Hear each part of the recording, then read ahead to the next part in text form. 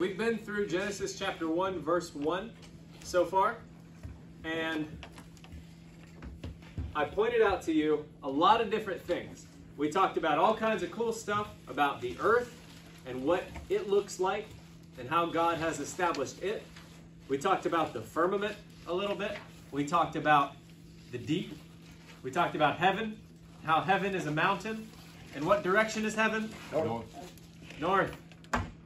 You can find heaven in the night sky any given night. You can tell somebody where it is. It's right over there.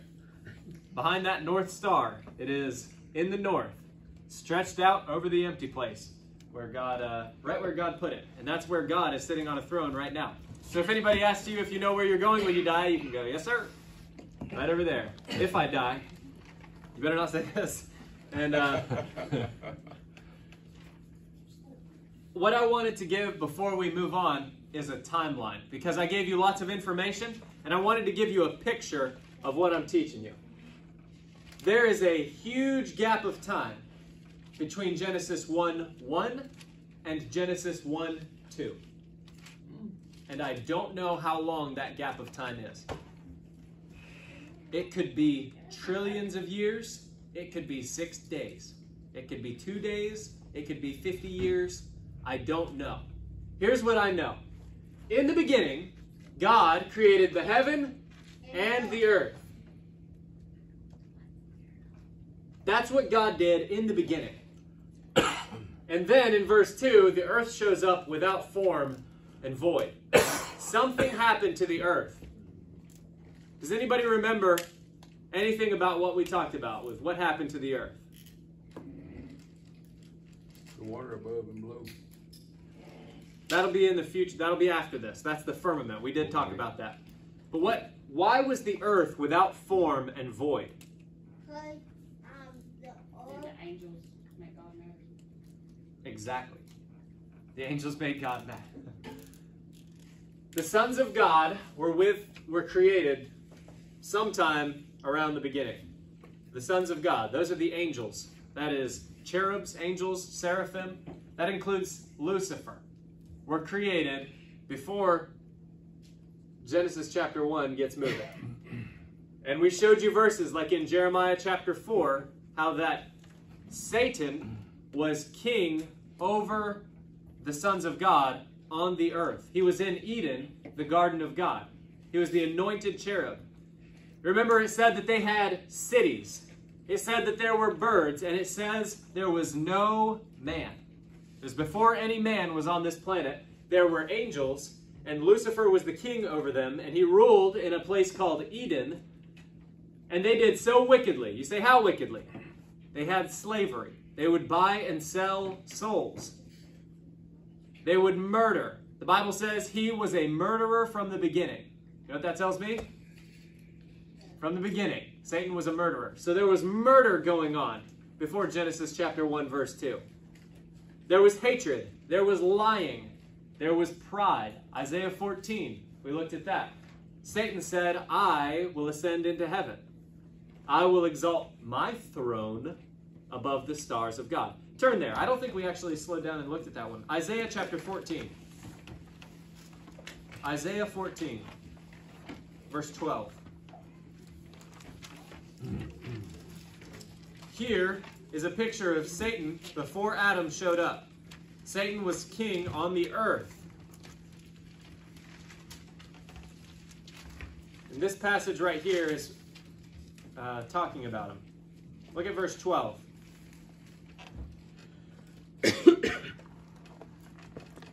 So you understand, Isaiah 14 is something that when Satan falls in the future, this is a proverb that people are going to say against him. When Satan falls in Revelation chapter 13, people are going to say this to Satan. Here's what they say. How art thou fallen from heaven, O Lucifer, son of the morning? How art thou cut down to the ground, which didst weaken the nations? For thou hast said in thine heart, here is what Satan said in his heart, I will ascend into heaven. So Satan was ruling as king on a throne on the earth. And he said, I will ascend into heaven. He got prideful. He started thinking, I'm better than God. I should be king in heaven too. I don't like just being king on the earth. I'll be king in heaven. I will ascend into heaven. I will exalt my throne above the stars of God. I will sit also upon the mount of the congregation in the sides of the north. I will ascend above the heights of the clouds. Here's the real dagger. I will be like the Most High. Here's what happened to Satan. He got proud. He started thinking, I can do better than God. I will be like God. God gave him some rule, some authority, and what did he do? He abused it. He got prideful and disobeyed what he was supposed to be doing. What happens when God gives any man on the planet some authority? They disobey, they abuse the authority, and they rebel against what God told him to do. It's been happening since the beginning. So Satan rebels against God. What happens? God created a beautiful heaven and a beautiful earth. I can guarantee you that. I'll bet the heaven was immaculate like it is today. I'll bet the earth was the most beautiful thing you could ever imagine. Clean, no thorns, no chiggers, no locusts, no bad, no curse on the ground. You could grow potatoes without having to bleed.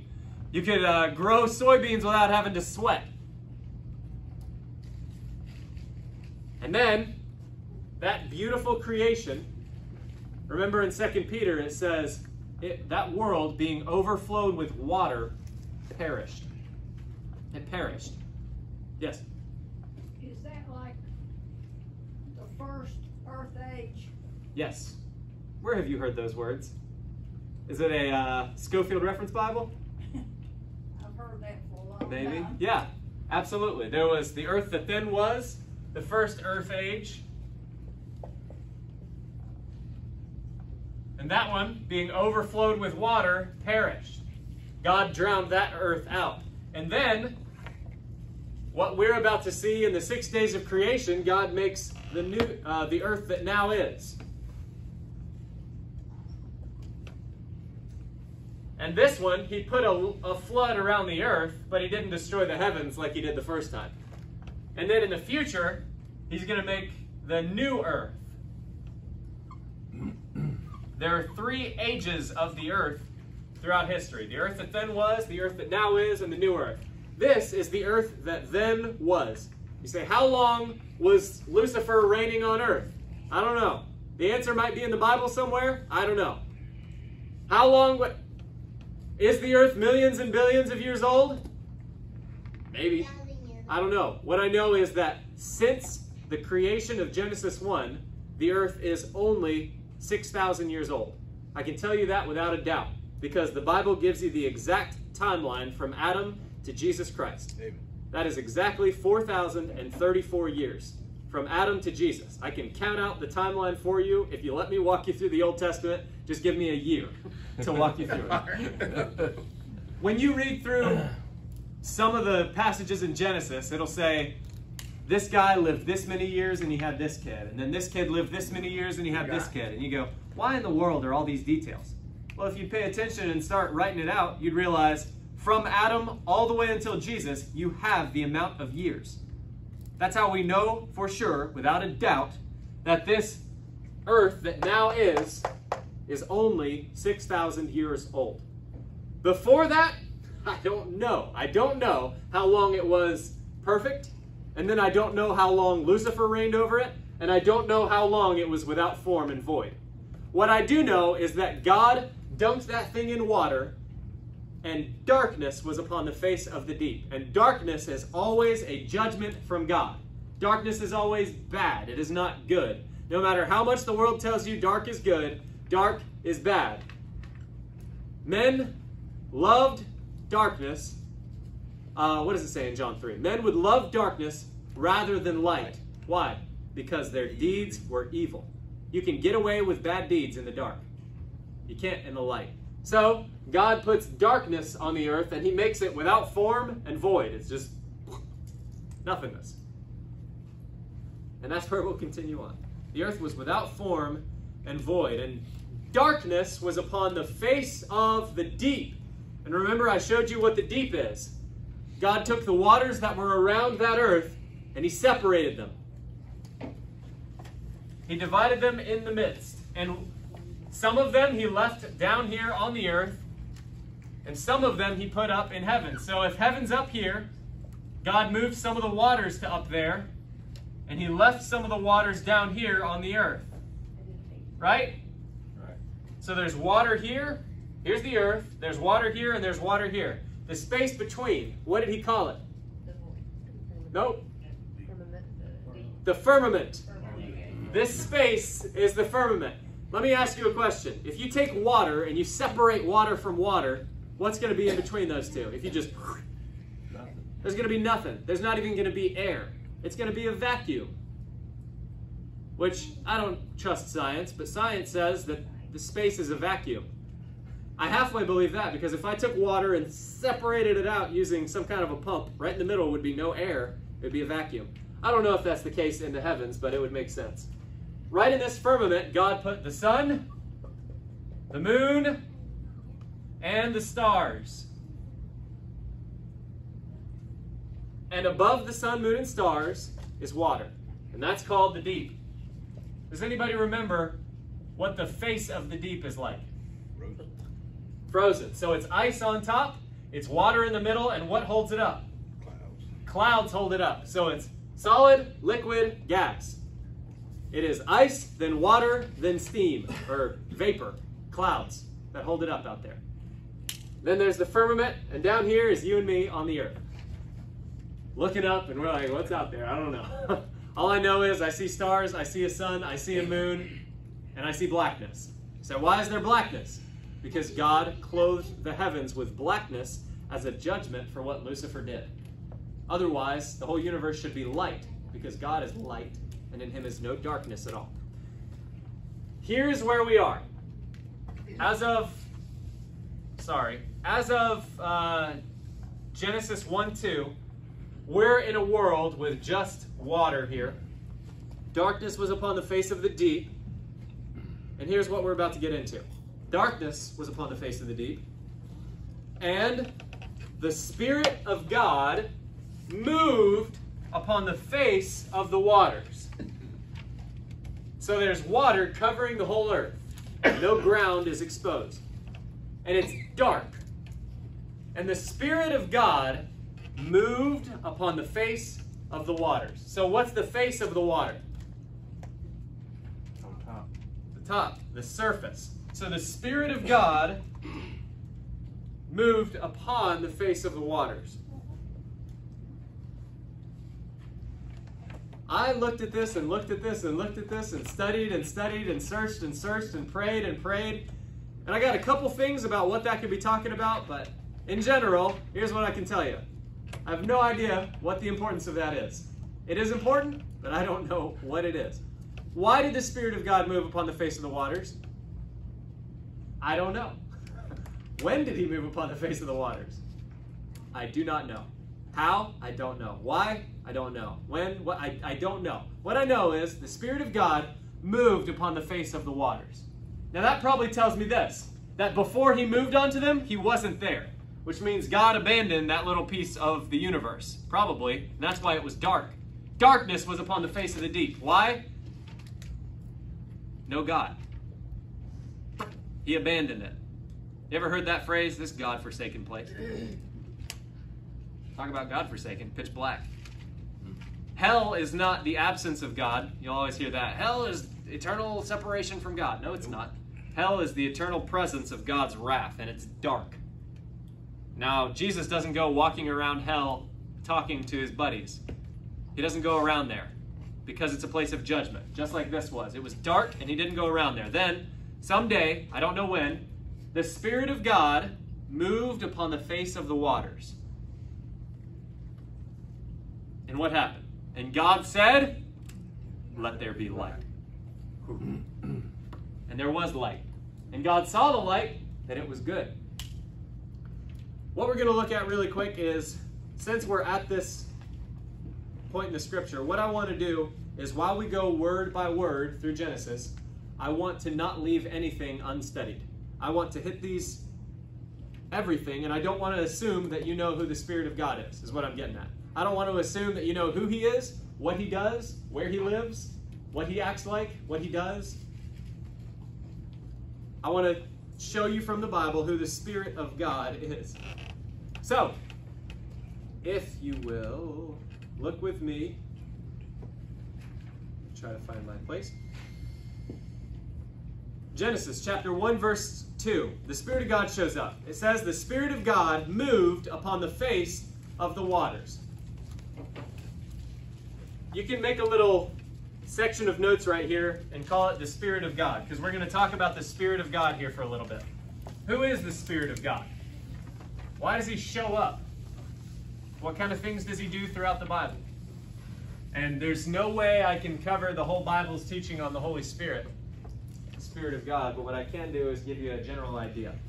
In the Old Testament, you can write these references down. Genesis, you don't need to turn there, write it down. Genesis 41:38. The Spirit of God was in Joseph. That's what the Spirit of God was doing in Genesis 41:38. He was in Joseph. Interesting. In 1 Samuel 10:10,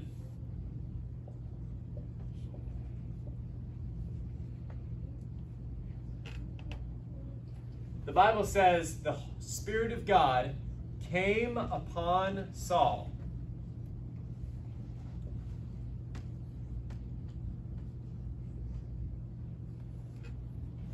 And in a few other places. In 1 Samuel 19:20, 1 Samuel 19:20, he came upon the messengers of Saul.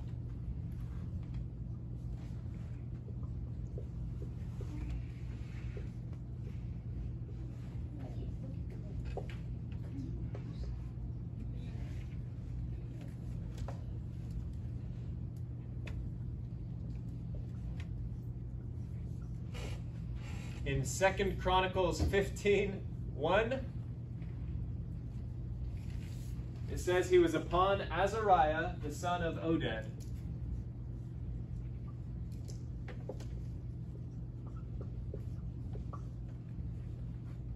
And in 2 Chronicles 24:20,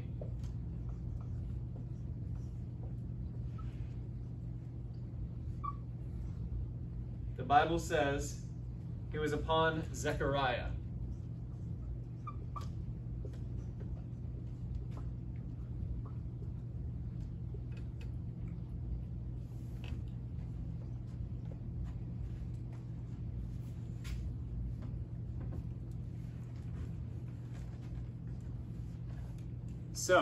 So far in the Old Testament, we've seen the Spirit of God move upon the face of the waters, and we've seen him come upon several people. Saul, his messengers, Zechariah, Azariah. He was in Joseph. In the Old Testament, the Holy Spirit did not dwell in people and own their bodies like he does with you and me. The Holy Spirit would come onto somebody for God's purpose, and then when God was finished with his purpose, he would take the Spirit off of them. God did that with Saul. There was a point when Saul decided to disobey. He quenched the Spirit, and the Holy Spirit departed from Saul. Something wonderful that you and I will learn is that in the church, the Holy Spirit not only comes upon you, he lives inside you, he dwells in you, he owns you, and he will never leave you, ever. The Holy Spirit of God will never depart. The Holy Spirit of God is God's down payment on your body.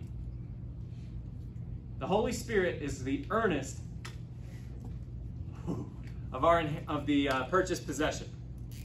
He's the earnest. You know what an earnest is? A down payment. When you want to buy a boat, you go in and you say, "Hi, I'd like to buy this $60,000 boat." Yeah, I don't have that money either. "I'd like to buy this $500 boat." I have $100 now. Here's $100. Why are you giving $100 as a down payment? That is a promise that you are going to pay the rest, right? Here's $100, and later on, I will pay the rest and take what's mine. That is a down payment, an earnest. When God bought you, he gave a down payment, the Holy Spirit, and he put him inside you so that everyone around knows that is God's property. And in the future, he will fix it. He will deal with it. Your body and my body is still corrupt. We have back problems, we have neck problems, I have weird looking toenails, we have all kinds of weird stuff going on in our bodies. Don't worry about it. We have weird things going on. All those will be fixed. There will come a day when you don't have to worry about your physical problems ever again. The pain that you go through every day, it will be done forever. The sorrow, the tiredness, the tears, anything bad in your body, one day, if you are saved, will be done away. You know why? Because God will redeem this body. He's going to take your body and he's going to change it like unto his glorious body. He's going to give you a perfect body that you can enjoy for all of eternity. Thank God. That's wonderful. Amen. And his promise to you that he will do that is the Holy Spirit. The Holy Spirit is his down payment on your body. That's awesome. In the Old Testament, they did not have that. The church gets that very special gift. Nobody else gets it. It's awesome. Thank God for it. A part of the Old Testament doctrine is that they did not have eternal security like you and I have. The Holy Spirit could come off of them. He can never come off of you and me. I'll stop right there.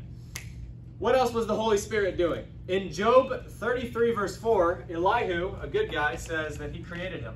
Job 33:4. The Holy Spirit, the Spirit of God, created Elihu.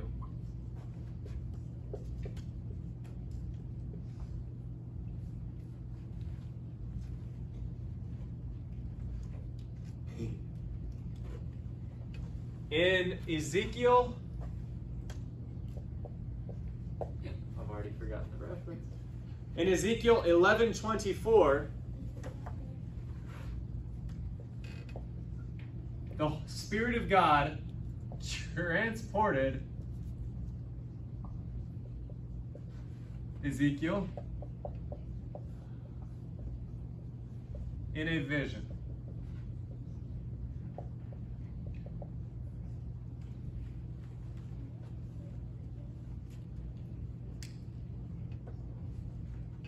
In Matthew chapter 3 and verse 16,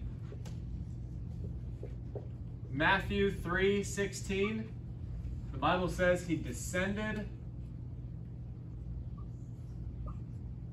like a dove and he lighted upon Jesus.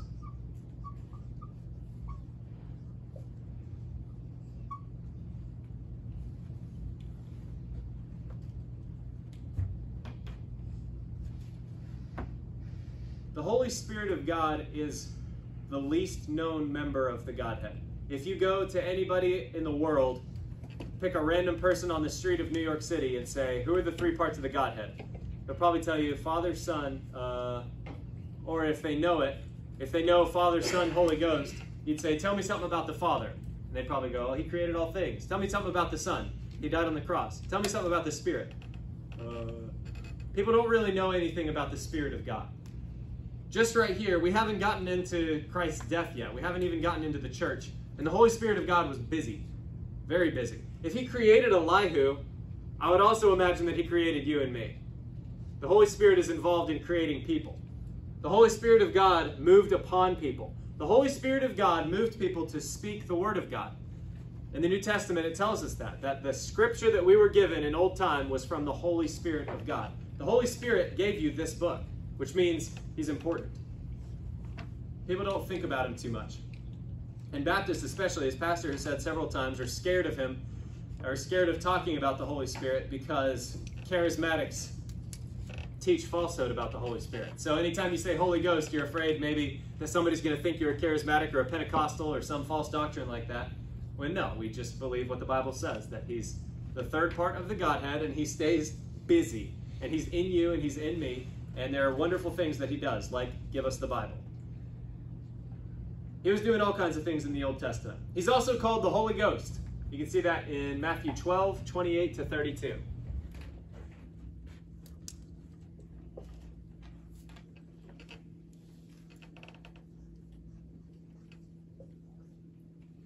That's where he's also called the Holy Ghost.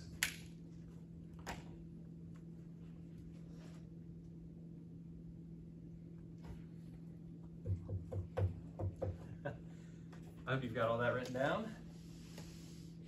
What we're going to look at, and hopefully not take too much time, is in the church, for you and me, who is the Holy Spirit? The Spirit of God was busy back in Genesis. The Spirit of God moved upon the face of the waters. Back then, when everything was a mess, the earth was without form and void, the Holy Spirit was doing something. He was busy working. He was moving upon the face of the waters. That was at least 6,000 years ago.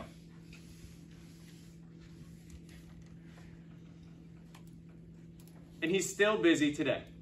The Spirit of God is busy in the church. He is constantly doing wonderful things for you and me. And I want you to see and write these down, if you can. In the church, here's what the Spirit of God does. In the Old Testament, he would come onto somebody and come off. Or he would put something in somebody's mouth, like he would tell a prophet, I want you to say these words. It was just kind of touch and go. You know what a touch and go is?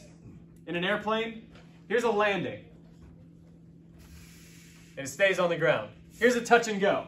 The airplane touches, and then it takes off again. It doesn't stay on the ground. The Holy Spirit kind of did touch and goes in the Old Testament. It would touch and it would leave. In the New Testament, it lands and it breaks off its landing gear so it never goes anywhere ever again. It stays around. Yeah. What does the Holy Spirit do for the church? First, Romans 15 and verse 19. One of the first things he did for the church was he empowered the apostles. At the beginning of the church age, God appointed apostles. And those apostles could prove that they were from God because they were followed with signs and wonders. They could heal people, they could do miracles, they would show signs and wonders, marvelous, miraculous things. Like, remember when Saul got bit by a deadly snake and nothing happened to him? That was a miracle. And the people who saw it realized, you're a man of God because you just had a miracle happen. If you got bit in the throat by a copperhead and you just kind of threw it down and went, I'm fine, and went on about your day, you'd have a bad day. But if you got bit with a copperhead and nothing bad happened to you, people would go, excuse me, what's going on there? You know, you should have died. What happened? It was a miracle. Something terrible should have happened to you. The Holy Spirit gave power to the apostles back in early Acts. Next, here's what he does for you and me. Romans chapter 8, verse 9.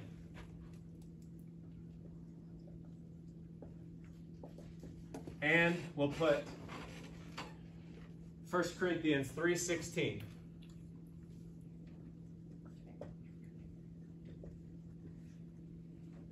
These two verses. The Bible says that the Spirit of God dwells in us. Romans 8:9 says, if any man have not the Spirit of Christ, he is none of his. That tells me if you are saved, if you have believed on Jesus Christ, you have the Holy Spirit in you, period. From the second you got saved, the Holy Spirit moved in. And why does that matter, Daniel? There are people in our city, in Robbins, who would call themselves Pentecostal. There's people all around Moore County. There's people all around North Carolina. There's people all around the United States called Pentecostals.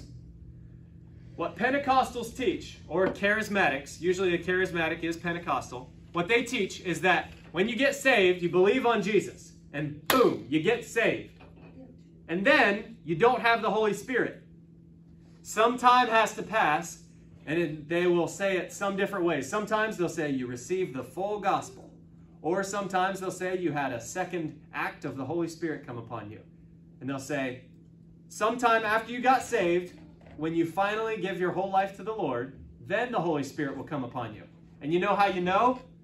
You know how you know when the Spirit comes on you? You speak in tongues, or you get slain in the Spirit, or you get the unholy Parkinson's or whatever they have in church. False teaching is what that is. You know why? Because there is no period of time after you get saved when the Holy Spirit of God is not in you. The second you got saved, he moved in. He not only moved in, he took the lease, he burned it, he made his own title, he owns you. You are not your own, you are bought with a price. Therefore, glorify God in your body and in your spirit, which are his, which are God's. The Holy Spirit of God dwells in you. Do you know what it means to dwell? Yep. I'm not going anywhere. I dwell here. This is my house. The Holy Spirit dwells in you. One of the best arguments I've ever heard for for assurance of salvation is this right here. If somebody asks you, I don't know if I'm saved. I don't know how to know if I'm saved. Ask them this. If you had somebody move into your house and they were eating your food and they were drinking your water and they were going with you everywhere you went and they were using your bathroom and they were talking to your kids and they were nudging you all day long and they were sleeping in your bed, do you think you'd know if they lived in you, in your house? You know, you'd know after about 3 seconds. So let me ask you this. If you've been saved about 10 years, the Holy Spirit of God has been in you for about 10 years. And he's been poking you all day long for 10 years. And he's been trying to tell you things. And he's been convicting you. And he has been helping you. And he has been doing and doing and doing. And he's been doing it from inside you.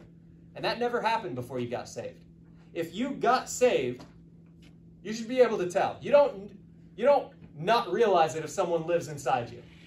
You know it. And if you don't know that you know that you know that the Holy Spirit has been working in you, either you're deceived and you're crazy, or you're not saved.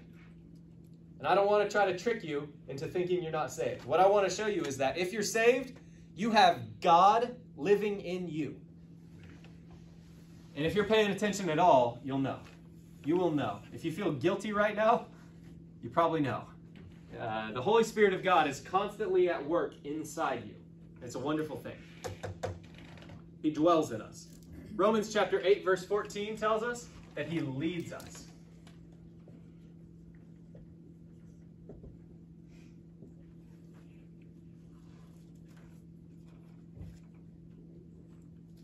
He leads us like you lead a horse with a lead. Romans 8:14, it says, "For as many as are led by the Spirit of God, they are the sons of God." Led by the Spirit. You know what led means? I wish Roger Lemons was here to show us. When you take a horse, what is that rope called that you pull a horse with? A lead. A lead. You know why?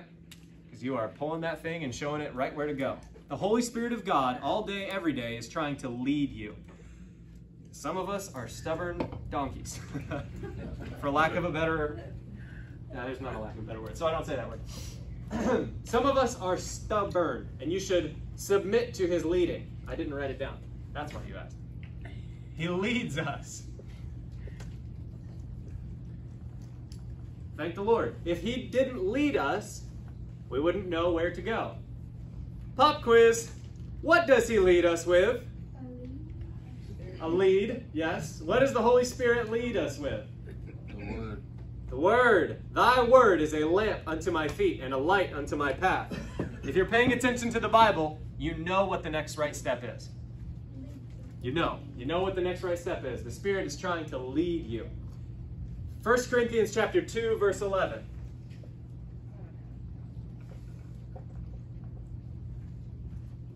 And Luke 2:26 will give a little extra stuff in there. Luke 2:26. The Bible says that he teaches us the things of God. Our very first class of Growing Grace, I told you, I'm not your teacher. Who is? Which part of the Godhead? The Holy Spirit. Who are we talking about right now? Holy Spirit. So who is our teacher? Holy Spirit. And who teaches us? And what does he use to teach us? The Word. The Word.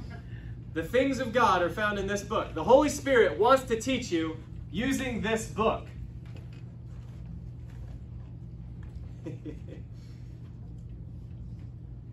In 1 Corinthians chapter 12 and verse 3, 1 Corinthians 12:3,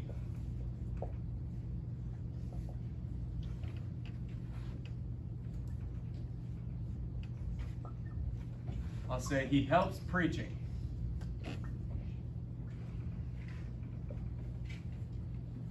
Whenever somebody gets up, like I am right now, and is teaching the Bible or preaching the Bible, like Pastor will on Sunday morning, Lord willing, like thousands of pastors will around the world, when they get up, what they need to be doing is submitting to the Holy Spirit. The Holy Spirit, I'll read you that verse too. The Holy Spirit leads preachers. 99% of preachers don't follow, but the Holy Spirit tries. The Bible says, "Wherefore I give you to understand that no man speaking by the Spirit of God calleth Jesus accursed, and that no man can say that Jesus is the Lord but by the Holy Ghost."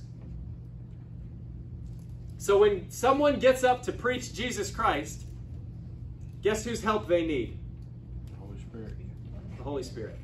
The Holy Spirit helps in preaching. And a good preacher will pray. If you're ever getting up, if you're a lady about to teach ladies, if you're a man about to teach anybody, if you're teaching children, you need to right away pray and ask for the Holy Spirit's help. And it sounds cliche. You've probably heard a preacher get up 1,000 times and say, pray that I'll be Spirit-led when I preach. Pray that the Spirit will help me when I preach.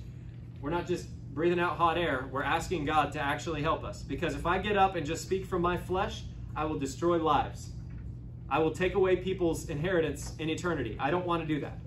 What I want to do is get up and say what the Holy Spirit has for me to say, which most of the time is going to be quotations of Scripture. The Spirit of God helps in preaching. Next.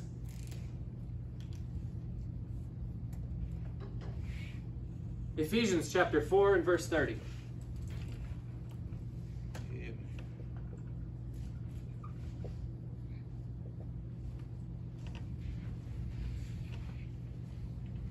The Spirit of God seals us.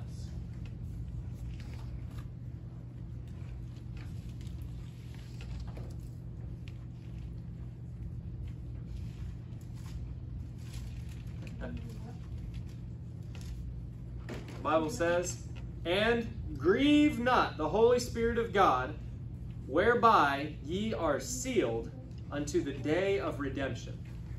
Remember that earnest I was telling you about, the down payment? The Holy Spirit is God's seal on you. You know what a seal is?